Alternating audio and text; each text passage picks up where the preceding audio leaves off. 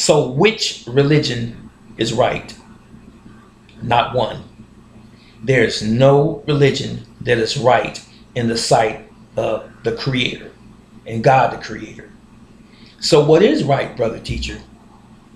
It is the individual that is following the will of God. It is that simple. It's not a mystery. You don't need a college degree to understand this. If you are following the will of the Creator, then you are on the right path. It has nothing to do with religion. Men created religion.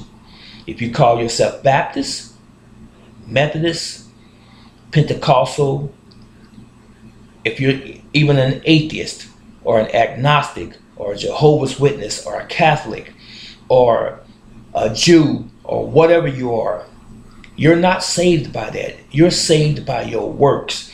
Are you following the will of the Creator? And if you don't know what the will of Creator is, you should ask.